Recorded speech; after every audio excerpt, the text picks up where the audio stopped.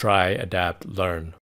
In this video, we will try to remove the radiator on our Ford 9N tractor project. If you haven't already subscribed, don't forget to subscribe now for more videos including DIY, maintenance, projects, and yard work. At this point in the project, we had done a second startup and test run. We determined that the water pump was leaking at the pulley. We then removed the hood off the tractor. The hood removal will be linked below in the description.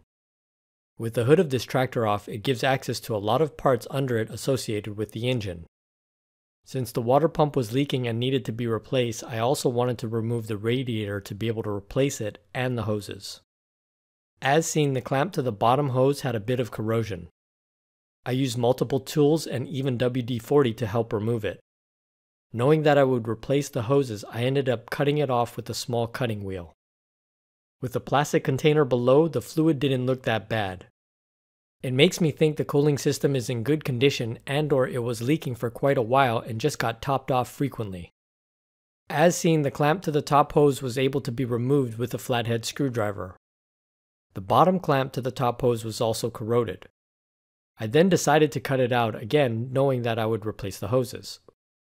Even with cutting the hose, it was tight on the head of the engine, and as seen, there was a little bit of corrosion. You'll notice that there is no thermostat installed. The radiator is mounted at the bottom to the radiator mount.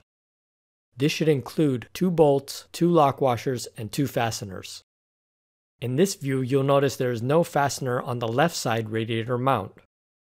The right side radiator mount had the hardware installed. The fastener was unable to come out easily because of the corrosion on the threads of the bolt. I tried using tools, but again, knowing that I would replace the radiator, I ended up using a reciprocating saw to cut the bolt. With the hoses and fasteners disconnected, the radiator can easily be lifted to remove it. After removing it, I did keep it on the side of the container so that I could drain it completely. As seen, without the hood and the radiator, there would be a lot of access to replace the water pump and work on parts near the engine. Stay with us as we continue work on this Ford 9N tractor project. As I make new videos, I want to share them with you, so subscribe now. Also comment, like, and check out some of the other content on our channel.